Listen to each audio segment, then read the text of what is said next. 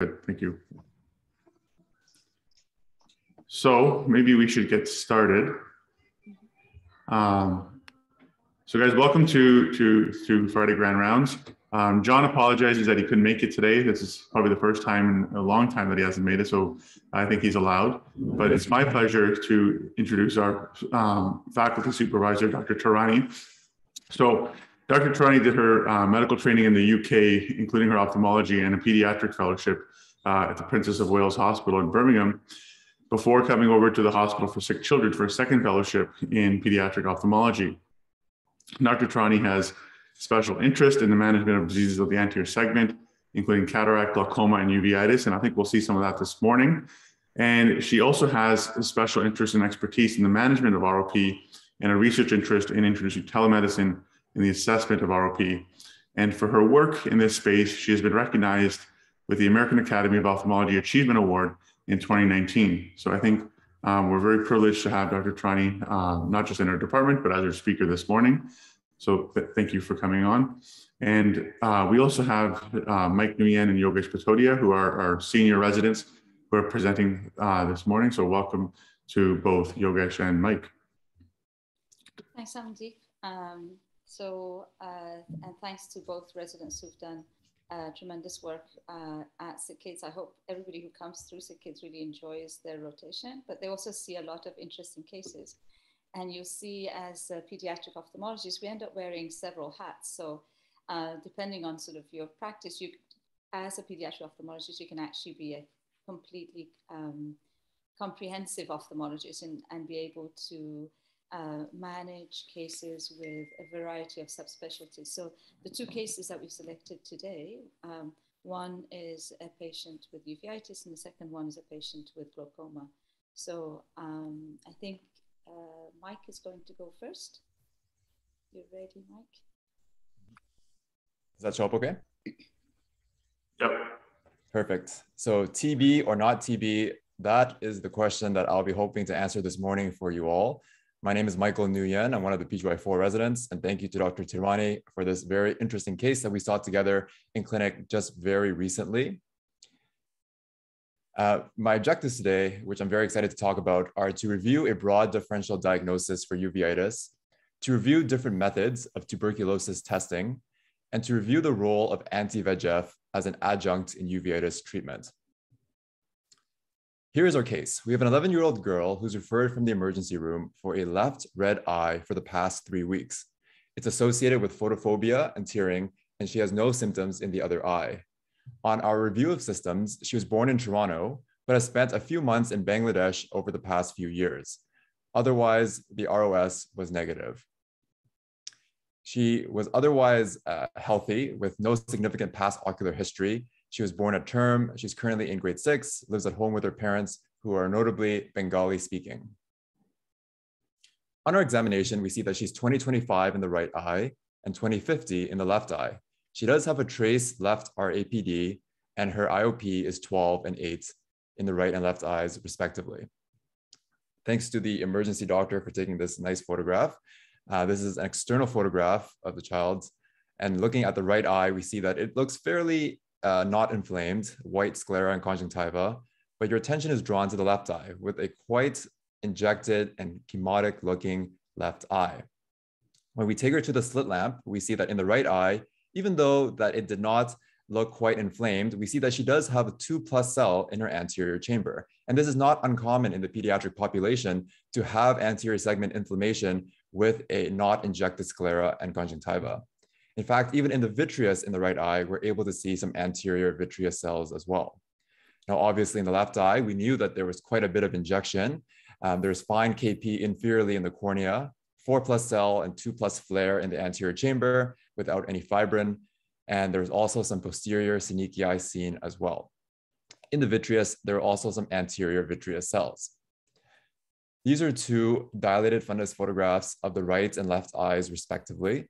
Looking at the right eye, you can tell that the media is clear, the optic disc margins are sharp, the RNFL reflex is also crisp, and the vessels appear to be quite normal. The macula also looks to be quite flat without any chorioretinal lesions.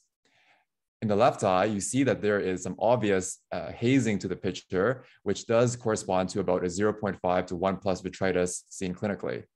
The optic nerve looks to be quite hyperemic, and your attention is now drawn to the very tortuous and dilated blood vessels that are emanating from the optic nerve. And you also see that there is some subtle optic nerve head hemorrhages as well. So this picture really does look like a picture of venous stasis. And if you may have not known better that this is a uveitis case, you may have been thinking about something like a CRVO. Looking at the posterior pole, you see that there is some exudates as well scattered throughout the posterior pole. When we look at her OCT nerve, we see that in the left eye, there is quite a thickening of the average RNFL. It's over 200 if you can't see on your screen. And you also note that there is no green, yellow, and red coloring. And this is because that in the pediatric population, the Zeiss does not have any age matched controls. So we'll not be able to tell if there is, if this is within normal limits for this child or not. But obviously you can know that 242 average RNFL is clearly not within normal limits. When we look at her macular thickness OCT on the right eye, it looks to be fairly flat, but the left eye, you can tell that there is certainly thickening of the retina. And if you look more closely at this cut, you see that there is fluid that appears to be emanating from the optic nerve head that is kind of leaking nasally to the foveal region. Now, in uveitis, we often come across a lot of questions that we may not have the answers to. So thankfully, we have Dr. Tarani here, who is a uveitis specialist, and I came up with a list of questions that I thought a comprehensive ophthalmologist and or resident would like to know about. And the first question I came up with is that, is it still classified as anterior uveitis if there's optic disc edema? Is it no, this child has panuveitis? No, this child has posterior uveitis with secondary anterior spillover. Yes, this child has anterior uveitis with secondary optic disc edema. Or no, this child has intermediate uveitis with secondary anterior spillover and optic disc edema. Thanks, Mike. We'll just give it a second or two to run before we get the results, and they're starting to come in now. I think you have the audience fairly split, and I'll show you what you got here. That's great. Good points. All right. So half people think anterior uveitis and half people think panuveitis. Some people think intermediate uveitis. All right. So for us, we thought that this child has anterior uveitis with secondary optic disc edema. Now, why do we think this? Well, there is a classification system for uveitis from the SUN criteria, or the standardization of uveitis nomenclature, which was a paper published in 2005 that helped to classify uveitis based on the anatomical classification. So when we think of anterior uveitis, it refers to the primary site of inflammation being in the anterior chamber.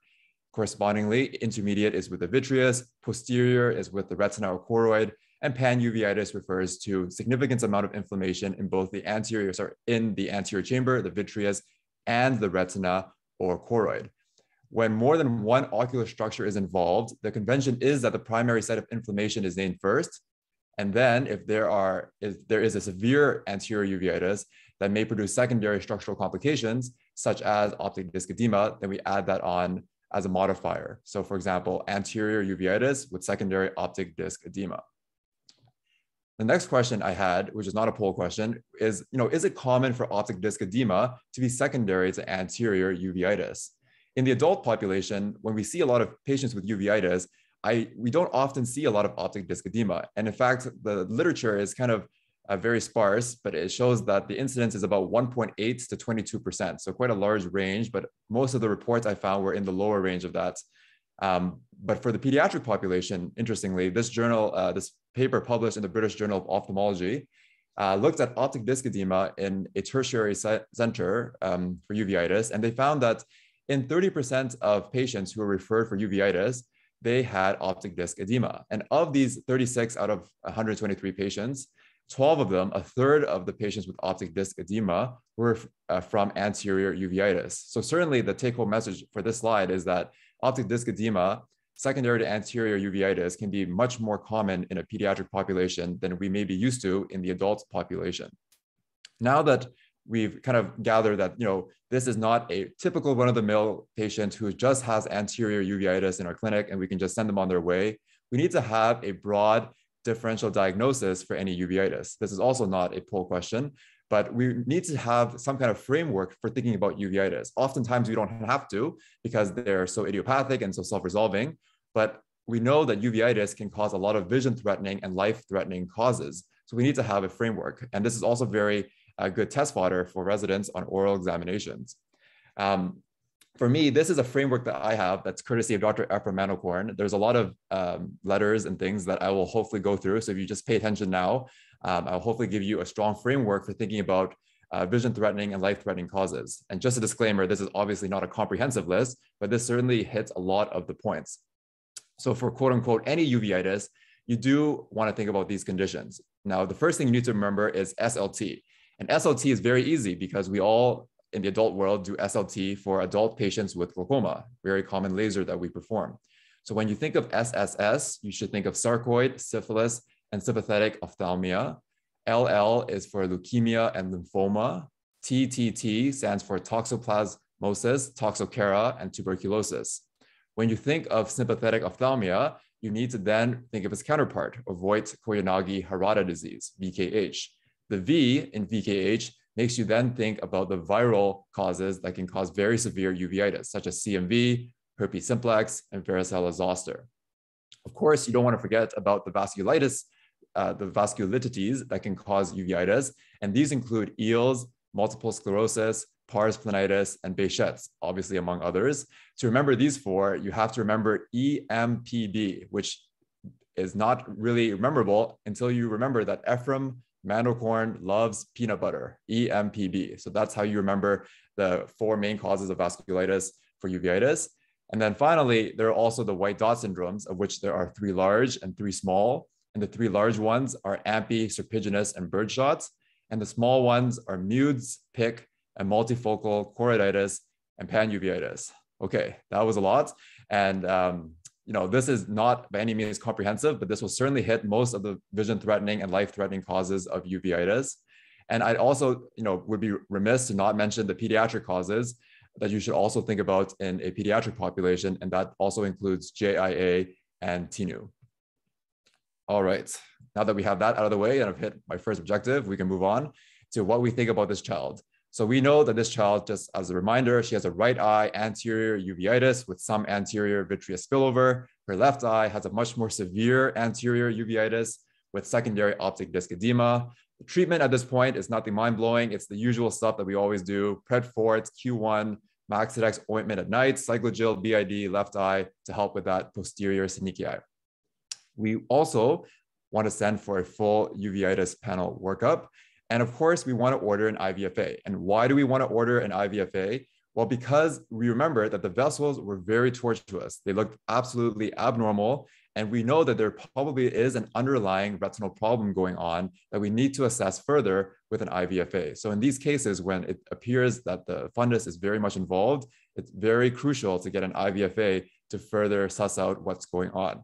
And remember that uveitis diagnoses can be in evolution. Just because right now we think it's anterior uveitis, that doesn't mean that further on, once we get more evidence, we may change what we've classified this child's uveitis to becoming. A question that often comes up is, what is a full uveitis panel workup? Now, this depends from practitioner to practitioner, from center to center, but at SickKids, this is the basic full uveitis panel that we order on children who presents with uveitis. And interestingly, we came up with this list with collaboration from our rheumatology colleagues who often play a very large role in co-managing our patients. Often pediatric patients, unlike the adult populations, will go on to requiring long-term immunosuppression. And we also need to co-manage. So they like to have some other blood work in our initial workup. So this is what we send off for. Now, obviously, when children have certain clinical features that might suggest various things, we'll also send off for more pointed testing. So if, for example, they had a macular star, we might also send off for Bartonella, for example. And these are some of the examples that we would give, but in general, we always send this off for every patient that comes through. So now, we send off for this panel workup. We're going to see her back again in a week for the IVFA. We'll see how the topical steroid drops do. And, she comes back a week later and, she says she feels more blurry. And on close questioning, and it's so important to do this, she was found to not be taking her drops properly. She was actually taking Cyclogel every 2 hours, Predfort only twice a day, and was not even using the ointment at all. So it's very important to really ask our patients every time they come in, what exactly are you doing with their drops? 3 drops is not an insignificant amount, especially for a small 11-year-old and for a mom that may not speak very good English to be able to understand. And that was a bit of an oversight on our point.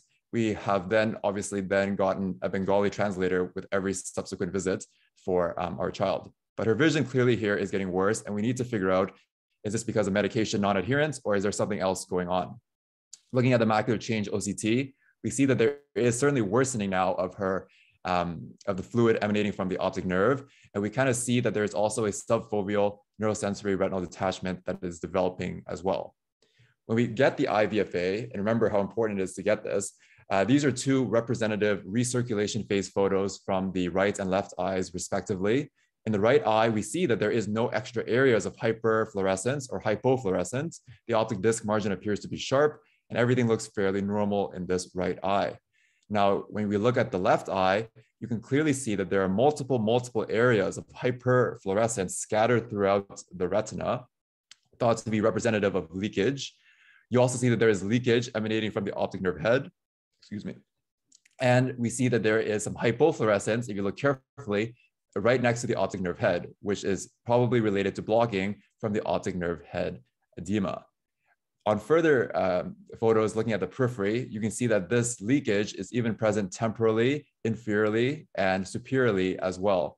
So there is certainly a lot of leakage and probably a lot of vasculitis that is going on, which just goes to show how important it is to get IVFA in these cases. When we order the full panel workup, this is what came back.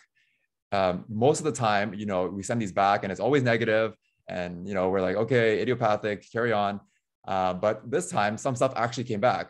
First, the ANA came back, but it's very weakly positive. 1 out of 80 dilution. 1 out of 40 is just barely the cutoff. 1 out of 80 is barely positive. Nothing that any rheumatologist would get very excited about for sure. But more interestingly, you scan through your results and you see that the quantiferon gold is positive. It says here, look, quantiferon TB, positive, M tuberculosis, infection likely. Your eyes light up. You're like, wow, we caught a case of TB. You look through the rest of the quantiferon stuff, you see here TB1 antigen minus nil, 0.01. There's no reference values. You don't really understand what this means, so you kind of disregard it. But you look at the positive result and you think, this is positive. That's right. So what would be your next step now? So if you can pull up this poll here, if you just take a read through, would you want to start oral prednisone to start immunosuppressing the vasculitis? Would you perform a subtenon steroid injection to help control the macular edema? Would you counsel on the importance of topical steroid drops? Maybe this is all related to non-adherence due to lack of communication. Or would you want to refer now to infectious disease? That is a freebie. So that is obviously the correct answer. We want to refer to infectious disease. And thankfully, they are very good at getting back to us. They write a very long note. This is just their impression and plan. And I'm going to read through it here. And remember, we're trying to ask the question, is it TB or not TB? You scan through the impression. You start reading. Quantiferon result is curious because only one of the TB antigens is positive. The TB2 antigen that was positive is thought to be representative of a CD8 T cell. Your eyes start glazing over. So you scan down here and you get to the plan. Okay, this is what is important. AC tap. They want us to do an AC tap. Okay, that's doable. Please repeat quantiferon. Okay, we can do that. And now you also read here that if we were planning on starting systemic steroids or intraocular steroids, they want to initiate anti-tuberculosis treatment. They want to start her, this 11-year-old girl who, by the way, also has no systemic symptoms, negative chest x-ray, no contact of TB, on a 6-month course of INH, rifampin, and pyrazinamide. Certainly not something insignificant. So now you're thinking, this is a lot. This is probably something quite serious now. And I should probably understand what the first preamble paragraph was about. What actually happens when we're ordering quantiferon gold? And to understand this, we need to go back to its much older counterpart, the TB skin test. Now, this is a slide from medical school. And, the TB skin test has been around for a very long time. It's been around for over 100 years. And this TB skin test also goes by Manteau test, or the purified protein derivative, is a fairly simple test. What happens is that the purified protein derivative derived from Mycobacterium tuberculosis is going to be injected intradermally into your skin. and then it produces a little bubble, which is why it's injected intradermally. There, after 48 to 72 hours, we have resident macrophages that go up and gobble up this protein. And once they do, they are going to hang around for a bit while they wait for memory T cells, CD4 T cells, to come floating by. As a reminder, CD4 T cells, the memory T cells, are like the sentinels for the adaptive immune system. Remember, we have an innate and adaptive immune system. The adaptive immune system is the one that is for long-term immunity. So these memory T cells will float by and they'll check. They'll be like, have I seen this antigen before? And if you've never had a prior TB exposure, they'll say, nope, I've never seen this before. Carry on, no need for any inflammation. So there is no inflammation. It is a flat, not indurated skin. However, if you've had a prior TB exposure, or if you've had the BCG vaccine, then what happens is that the macrophage that has been gobbling up the TB protein is going to present it to this memory T cell, the CD4 T cell that floats by, and the CD4 T cell says, hey, wait a minute, I have seen this before when you had that TB infection. I'm going to start secreting a lot of chemokines, such as interferon gamma, and recruits a bunch of macrophages and T cells to come gobble up and incite an immune response. And that is why we have this induration in the skin, which is what we actually measure if you have a positive TB test. Now, quantiferon gold, in contrast, is a very similar reaction, but it happens inside a blood vial. So it is an in vitro test for TB. We take blood sample from the patient, and then in the vials, there are TB peptides. These TB peptides are very specific only for TB. So they will not cross-react with a prior BCG vaccination. When your blood macrophages gobble up these peptides and present it to the same memory T cells, the CD4 T cells, if there has been a prior exposure, there will be release of interferon gamma. So now that we have a basic understanding of quantiferon gold, I'm going to help you interpret what we had initially glanced over. So when we order quantiferon gold, there is going to be 4 vials of blood that are taken. Each vial is different. The first vial is called the mitogen, or that is the positive control. Mitogen is a hemagglutinin that is going to incite an immune response in any person who is immunocompetent. So when we look at our child, the mitogen is very positive, okay? Greater than 10 clearly means that there is an immunocompetent patient here. We have the nil vial. The nil vial is basically nothing. It is a negative control that is to adjust for background levels of interferon gamma. So that should be very close to 0. And indeed, in our child, it is. So we want to check the positive control is good. The negative control is good. Now we can interpret the TB antigens. There's 2 of them, TB1 and TB2. That's what our ID doctors were talking to us about.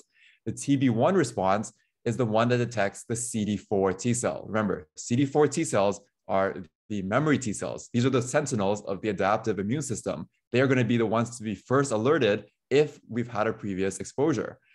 And the TB2 is optimized for detection of mainly the CD8. And if you remember, CD8 are the cytotoxic T cells. These are the killers. These are the ones that get activated once CD4 says, hey, I'm going to secrete some interferon gamma because I see this infection. CD8 T cell comes in and says, okay, I'm going to kill now because you said that we've seen this before and this is bad. So that is what the CD8 T cell does. Now, if we interpret our child's results, it actually doesn't make a lot of sense because the TB1 vial, which is the memory T cells, the CD4, is actually negative, whereas this TB2 is positive. And that's why the ID doctors said it was curious, because how could the adaptive immune system not have their sentinels recognize this, but somehow have the cytotoxic T cells be activated to kill this TB peptide? So that should be a first sign that maybe there's something that's not correct in our interpretation.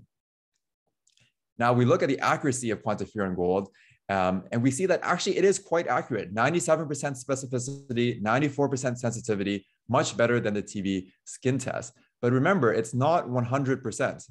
And that is a very important part to think about. Whenever we order a test, just because we order it and it has a very accurate markers, it does not mean that it is going to be perfect. Now that you know about the differences between quantiferon gold and TB skin test, you might think to yourself, when should I order quantiferon gold? Well, as per the Canadian Tuberculosis Standards, which is this guideline set by various societies that treat TB, they recommend it in 2 patient populations. people who have received BCG as a vaccine because of risk of false positives, and people from groups that historically have poor rates of return. So if you don't think they're going to come back for their second visit, you should probably order a quantiferin gold, because remember, this is a 2-day affair, the TB skin test. You need to come, get the wheel, and then you have to come back 2 to 3 days later to get it interpreted. It's a lot of work. And not many of our patients are able to take 2 days out of their lives to get this testing done. Why don't we just order quantiferin gold for everyone? Well, unfortunately, in Ontario, it's not publicly funded. And as from my understanding, there are only 3 or 4 places in the GTA area that even do quantiferin gold. And even then, the patients will have to often pay out of pocket. And it's going to be, I think, over $100. So not an insignificant amount for our patients. So we've ordered now the repeat quantiferin gold. And we see for her, we can interpret it together. We don't even need to look at the negative results. So we look at the mitogen, false positive. The positive control, very positive. That's good. The nil, the negative control, close to 0, also good. Now that the 2 control markers are good, we know that the TB1 and TB2 antigens are going to be interpretable, and they're 0. So now we have concluded here that this patient likely does not have TB, we think. Now, just because we have managed to figure out that this patient does not have TB, that doesn't mean their uveitis is getting any better. And in fact, it is getting worse. The fluid that's emanating from the optic nerve is getting worse. The subfoveal neurosensory retinal detachment is getting worse. And you can see day by day from her first visit to subsequent weeks, it's been getting worse and worse. So at this point, what would you do next? If we can pull up this poll here. We're going to perform an AC tap because ID recommended it. And we think that it would be a reasonable idea in this child to see if we can culture TB. But what would you do for the uveitis? Oral steroids, subtenon, anti-VEGF, and oral steroids?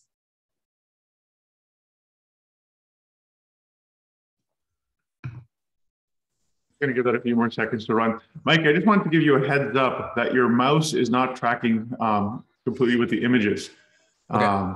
So maybe don't use it because it's not matching what I think you intend to do. Okay, thank you. Oh, wow, very nice split. That's great. So what we decided to do was to perform an AC tap and then perform anti-VEGF in the left eye and also start oral prednisone at 1 milligram per kilogram. I'll get into this very shortly, but my other question is, would you also cover with anti-TB medications? Poll here. Given that this child has had 1 positive result, 1 negative result. I'm going to give that a couple more seconds. Votes are still coming in.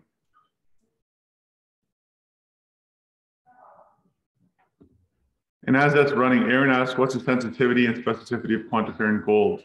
If you just want to cover that again. Yeah, it is 97% specific and 94% sensitive compared to high 80s for the TB skin test. Okay, so 2/3 of people say no. Okay, interesting. We decided no as well because we thought that since the quantiferin gold was negative, repeat, the patient has low risk factors. She has no contact, she is asymptomatic, her chest x-ray is negative, and the uveitis does not appear to look like tuberculosis. We decided to not cover as well. So let's get to the question of why did we decide on anti-VEGF and oral steroids for this patient? This looks like a poll, but it's not. The answer is all of the above. The main reason why we decided to do anti-VEGF as an adjunct in this patient is really because of that component of venous stasis. I was stressing that the vessels are very tortuous. The optic nerve head is a bit swollen. There is optic nerve head hemorrhages. Really, this picture could have been something like a CRVO. Obviously, it's not, but that is kind of the picture that really was standing out to us. And anti-VEGF can be very beneficial in those cases. And certainly, there's been a lot of evidence to show that anti-VEGF is a good adjunct in these cases. Even for cases of uveitic macular edema that's refractory to other treatments, there are people that have been doing anti-VEGF, and there are a lot of case series to show that it can be effective. But for us, a large component was because of that venous stasis. We also wanted to balance the fact that she could have an IOP spike, and she does have a history of medication non-adherence, and we don't want to risk that in a child who is already predisposed to be developing glaucoma down the road because of her uveitis. We don't want to give her optic nerve head any more stress. We want to also talk about the very remote risk of an actual infectious etiology. A third of the audience did think that they still wanted to cover with TB medications. So clearly, injecting steroids into the eye probably is not the best if there was still that remote risk of TB.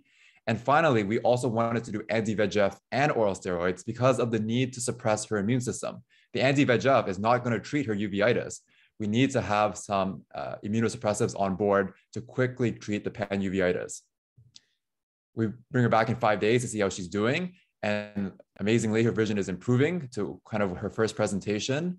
The AC tap, as you may expect, is negative, with a negative acid-fast bacilli. And we also sent off for viruses as well, given the picture of vasculitis, which also came back negative. And I wanted to show you this picture of the before and after. Again, look at this component of venous stasis with the vessel tortuosity and how much that improved pre-Avastin compared to post-Avastin, where the vessels are much less tortuous, the optic nerve head looks less swollen, and overall, this picture looks much better. She's incidentally also developing what looks like a macular star, but that's probably just incidental because we've already sent off for Bartonella, and that was negative. Looking at the macular change OCT, it's been improving. So here in the red arrow at the bottom, which shows where she got the injection and when she started the oral prednisone. 5 days later, there's already a dramatic improvement. 1 week later, there's a further improvement. And 1 month later, there is a great improvement, and there's only a tiny amount of subretinal fluid remaining. So I guess to answer the question of, is it TB or not TB? And infectious disease, they don't think so. They thought that given the negative quantiferon results and the absence of a known contact, they don't think it's related to TB. How about that weekly positive ANA? Did rheumatology get excited about that? They did not. They thought that she did not have any signs or symptoms or blood work consistent with an underlying rheumatic condition. So as of now, our last visit with the child was a week ago, and we thought that she has an idiopathic anterior uveitis in the right eye and an idiopathic pan-uveitis now in the left eye. We're going to be tapering her oral steroids and topical steroids, and we're going to be starting her on weekly methotrexate subcutaneous injections. This is a bit different than what we may do in the adult world. Children who often need to be on steroids for a long period of time, i.e. longer than 6 weeks, we often also start them on methotrexate because methotrexate takes up to 12 weeks to get into effect. And we know that these children will need to have some sort of long-term immunosuppression to do well. This is a bit beyond the scope of this talk, so I'll move on, but just recognize that in the pediatric world, it is not as simple as just tapering steroids off. Thank you for listening. The objectives again today were to review a broad differential diagnosis of uveitis, including life-threatening and infectious etiologies, to review different methods of tuberculosis testing, which is TB skin testing and quantiferon gold, and to review the role of anti-VEGF as an adjunct in uveitis treatment. My take-home messages are to always perform a dilated fundus exam to rule out life-threatening and infection causes, order quantiferon gold instead of TB skin testing in patients who've had prior BCG vaccine, or if you think they're unlikely to return for skin test reading. And finally, anti-VEGF is an option for treatment in uveitis, especially when there's evidence of venous stasis causing macular edema, concern for IOP spikes, and possible infections that may preclude intraocular or depot steroids. Thank you. Thank you, Mike. That was an excellent discussion and an amazing review of quantiferon gold. I don't think I've ever seen it explained that well. So thank you for that. Just a question that I have, because there's all that uncertainty about TB. Does she have a travel history, or was she born elsewhere? Was this girl born in Canada? I missed that part. That's okay. She was born in Toronto, but she has visited Bangladesh a few months at a time over the past few years, most recently 2 years ago.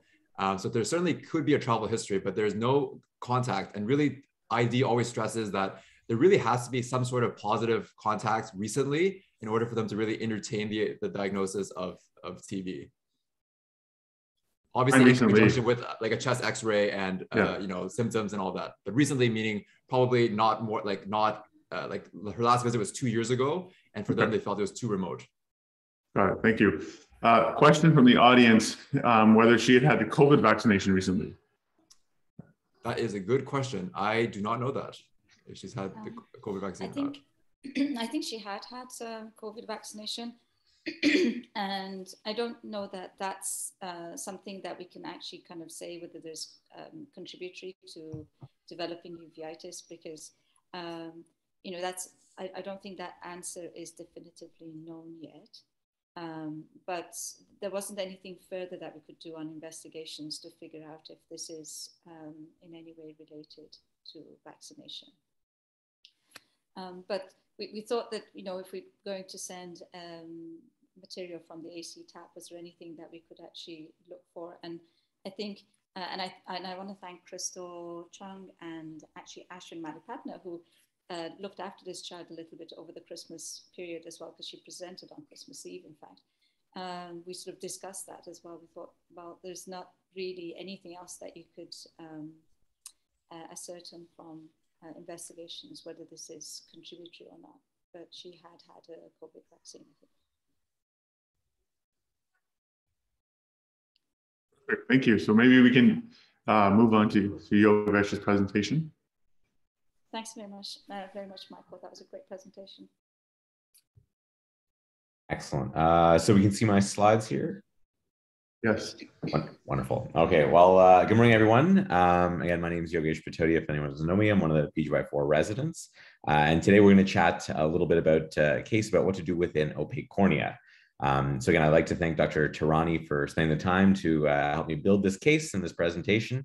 And hopefully there'll be some interesting pearls that we'll kind of chat about. So before we get into it, we'll talk a little bit about the objectives. And if anyone has seen Schitt's Creek, we're going to put our pediatric hats back on, and we're going to be talking about some bebés today. So, you know, the key things that we would like to talk about is identifying the clinical features of congenital glaucoma, comparing and contrast the difference between other corneal diseases or corneal dystrophies and congenital glaucoma, such as CHED.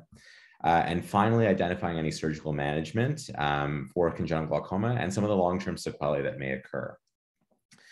So I'll put up our first poll question here, and we get right into it. Essentially, the question we're asking here is, what is included in the differential for a congenital corneal opacity?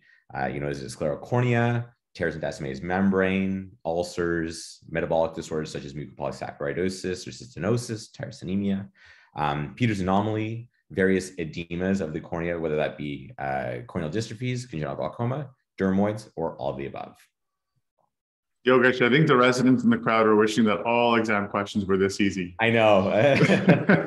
my questions are pretty gimmies today. So yeah, so this is exactly it. Majority, it looks like basically everyone got it right. Again, all of the above is in fact included. The mnemonic that everyone should know, especially for our oral exams, is the mnemonic stumped. So hopefully my cursor is kind of it's highlighting properly, but STUMPED is the way to remember that differential diagnosis.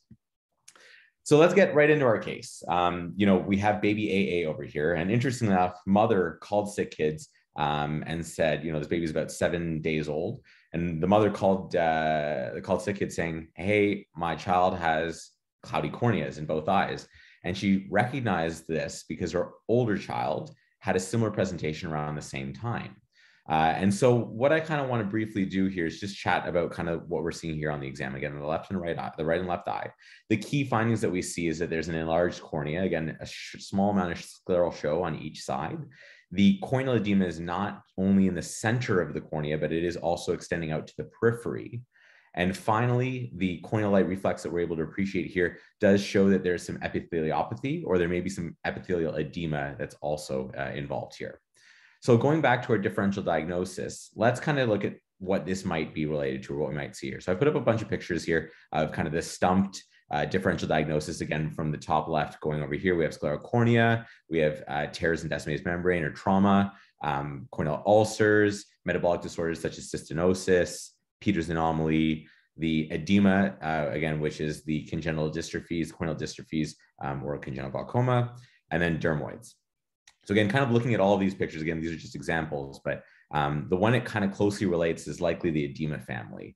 And so, you know, here's our case. Here's, interestingly, this is a case of CHED. And you can see they're slightly related. So let's kind of compare and contrast the two to see if we can tease out, you know, what the difference is or what it could be. So congenital glaucoma, just briefly chatting about it here, can be a sporadic disease. However, about 10 to 40% can be autosomal recessive as well. And again, for our OCAP exams, thing to remember, it's on the CYP1B1 gene, so something to keep in mind. And one of the major risk factors is obviously consanguinity and affected siblings. So again, given the fact that it's an autosomal recessive disease, the inheritance risk is 25% that the child may get it if the first child has it. Now, if we look at CHED, there used to be an old classification of CHED1 and CHED2. That's been newly classified now. CHED1 is now considered one of the PPMDs, or posterior polymorphous dystrophies, corneal dystrophies. And CHED2 is now considered the autosomal recessive form. So again, that's the now CHED disease. It's on this specific gene, SLC4A11 gene. Again, something to remember for OCAPs. And one of the key, given the fact that it's autosomal recessive, consanguinity and affected siblings are, again, the biggest risk factors. Again, looking at the presentations, they both look to present relatively the same. They both have bilateral corneal opacity. Congenital glaucoma can present with epiphora, photophobia, blepharospasm, and both can present with a sensory nystagmus. When we tease them out a little bit more, one of the classic findings that you find or that you see in CHED is the Descemet's membrane has this beaten bronze appearance. So something to note. Now, obviously, one of the biggest differences between the two comes down to the intraocular pressure. So congenital glaucoma typically has an elevated intraocular pressure, usually in the 20s or 30s. And again, in young kids, that's extremely high. However, in CHED, it is typically normal, or it can be falsely elevated due to the edema. Now, both present with an increased central corneal thickness. However, the key thing in congenital glaucoma is the axial length is typically longer on the higher end of normal. So again, for a 1-month-old, the literature suggests that the axial lengths are typically anywhere from 17 to 20 millimeters. In practice, I think it's seen to be more closer to 17 to 18 millimeters. So again, an enlarged axial length is more suggestive of congenital glaucoma. Finally, treatment is obviously the most important thing. Early detection is key in both cases. And for CHED, doing various types of corneal procedures such as penetrating keratoplasty versus endothelial keratoplasty is an important mainstay in kind of resolving the edema. And the surgical interventions for glaucoma, for congenital glaucoma, we'll try and we'll chat about and tease out in a little bit. Again, the risk or the goal here is actually to prevent amblyopia. We do not want amblyopia in this kid. So coming back and circling back to our little kid here, baby AA, we start to, we ask questions. What are the things that we want to know now and differentiate between CHED versus congenital glaucoma? Obviously, we mentioned the IOP is important, but looking at the nerve, getting some baseline function or baseline testing is important. So as we see here with our kid, the vision was blinked to light in both eyes, and the intraocular pressure was 48 in the right and 46 in the left. And the fundus was unfortunately not visualized because the corneal edema was too far. There was too much corneal edema in order to properly visualize. So as you can see, the case does resemble a little bit to CHED, but given that the clinical picture as well as the increased ocular pressure is there, this is more than likely in keeping with congenital glaucoma and EUA and surgical intervention that is needed right away. And so this patient was booked for that, but medical management is typically started in the interim. And so this brings us on to our second poll question here. What medications are contraindicated in this infant in specific? I'm going to interrupt you for 1 second. Yep. I don't have your other poll questions, so I'll ask the audience to think in their heads what they would do as you read this out. For the rest of the poll questions, I don't have them, unfortunately. Oh, okay, cool. So again, alpha agonists, they contraindicated, beta blockers, carbonic anhydrase inhibitors, oral Diamox, or prostaglandin analogs.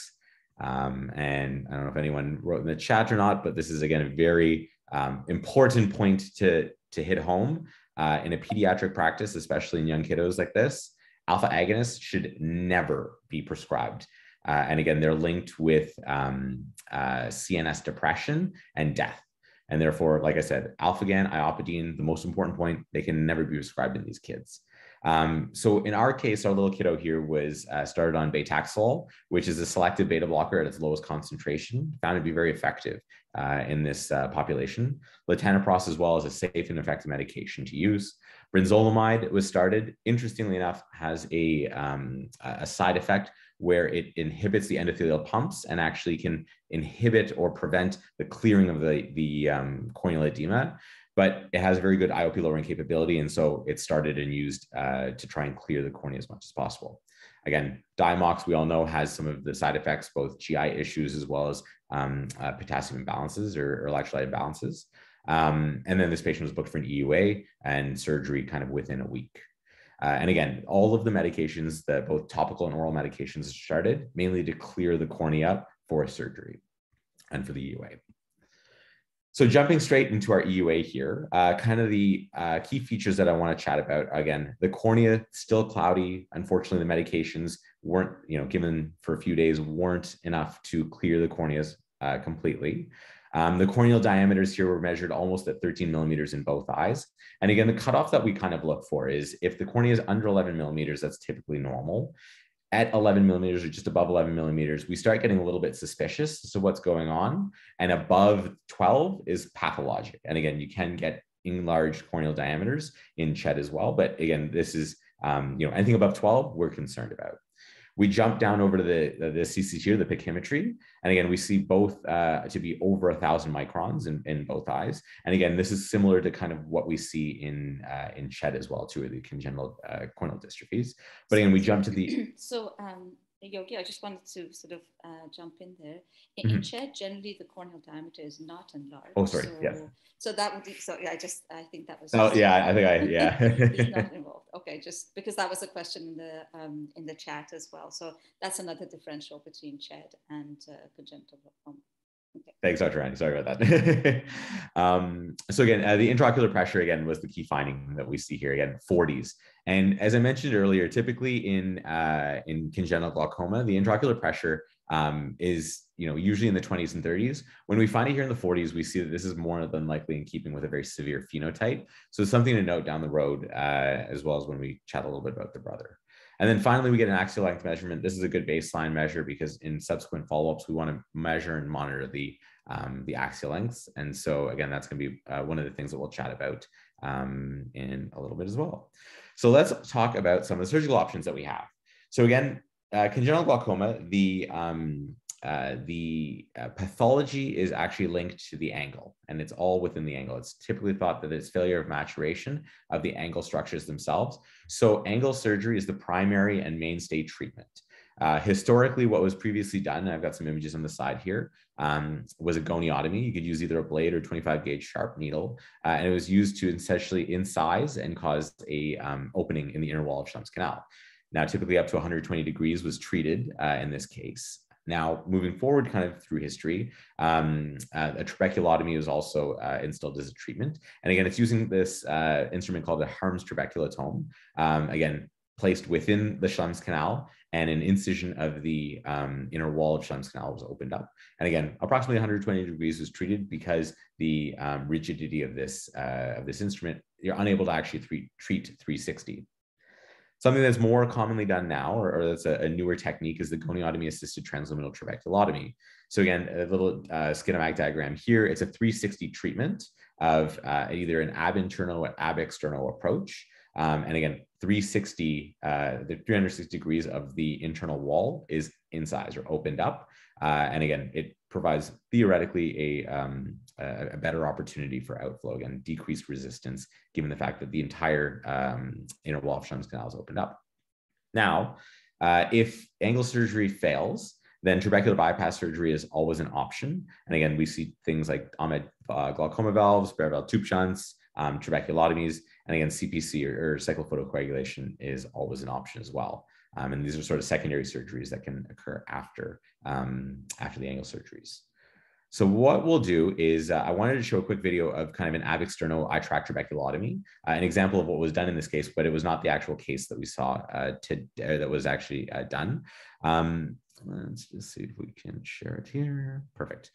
So everyone hopefully can see the video there. Of note, I want to mention that an ab internal approach is always preferred, given the fact that an ab external approach does cut into conj and sclera. And given the fact that these patients will likely have multiple follow-ups down the road, they'll require to have good real estate. So making sure that we can do an ab internal approach is great, is important, but if the corneal opacity is too much, then we're unable to get proper visualization, and so an ab external approach needs to be done.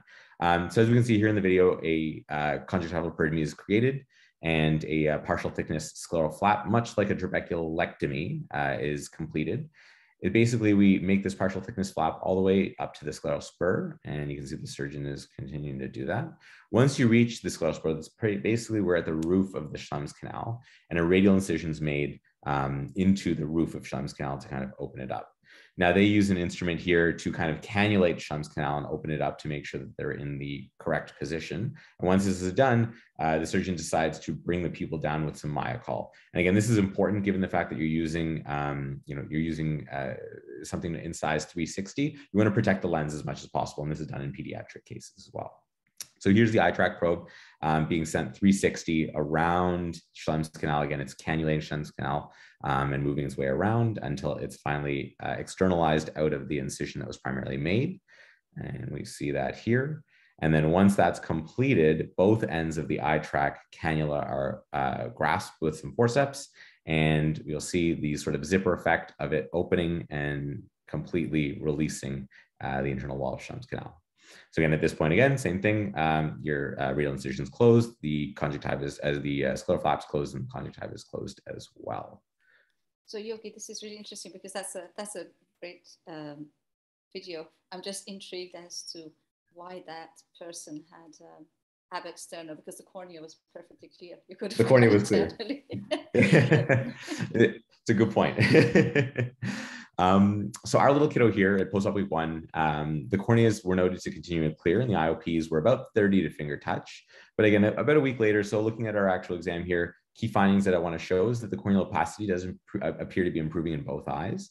There does appear to be some posterior synechia on the lens, and this may be related to the inflammatory nature of the surgery itself. But again, we're finally able to get a good view posteriorly into the fundus and get an accurate measurement or an accurate look at what the cup to disc ratio is. So moving to post-op month 1, we compare kind of the initial presentation to post-op month 1 now, and we can see that the pachymetry changes of over 1,000 have dropped to the mid 800s. The intraocular pressure has improved from 40s down to the mid to low 20s, and the cupping has improved from 0.8 to roughly about 0.6.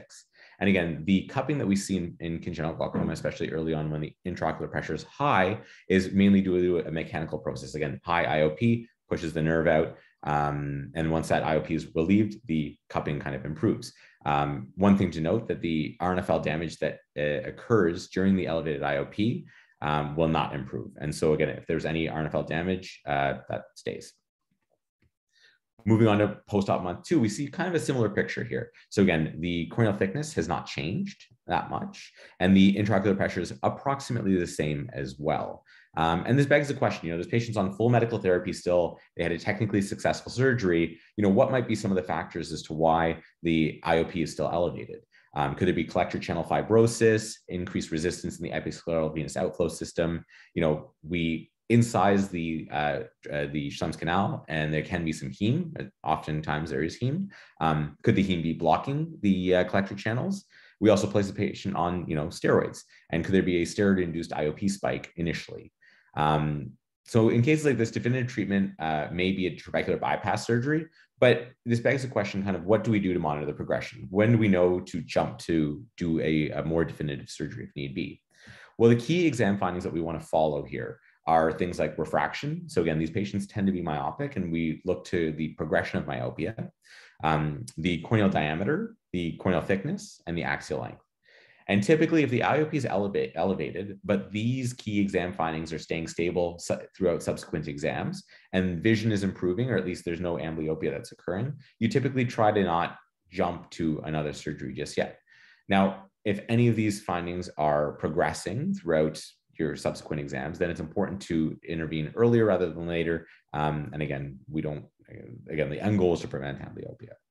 So one of the cool things that the parent was able to tell us, mom and dad there, that the baby was actually able to see and track his parents' faces. And they noted this to be a faster recovery than the older brother.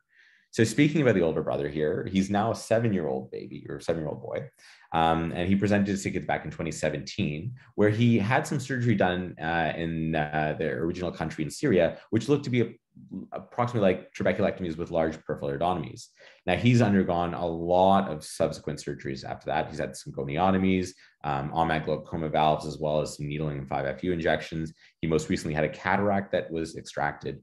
But some of the things that I want to show here about the long-term sequelae is the corneal diameter is, again, quite large at 17 millimeters. And the axial length, again, is quite large as well, even for adult cases at 30 millimeters. So this kind of touches on a little bit of the long-term sequelae that we see in congenital glaucoma. Again, persistent corneal edema is not uncommon, and it does take time for the corneal edema to resolve. Keep in mind that this can result in IOP measurement issues. And one note I actually wanted to mention here as well too is crying babies equals elevated IOP. So getting accurate IOP measurements when the baby or the child is calm is the most important thing. That's going to give you the most kind of accurate ideas of what's going on. HAB striae typically present late. And as I said, amblyopia, again, is the one thing that we want to prevent. Deprivational amblyopia is a key thing that we want to stop, especially in cases of persistent corneal edema. Now, enlarged axial lengths, obviously another downside of congenital glaucoma. And this has a whole host. Sorry, Yogi, can I just say that as well? So HAB striae are present. It's just that you don't detect them during the time where the cornea is hazy.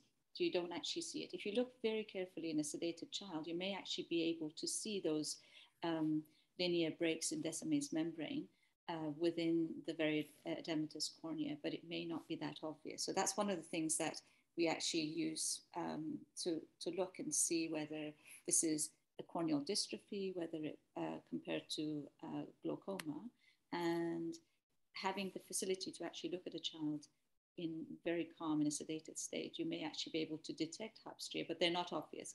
They only become as obvious as you're showing in your picture there when the corneal haze is cleared and the edema is cleared. And then you can actually see the tram lines that you see.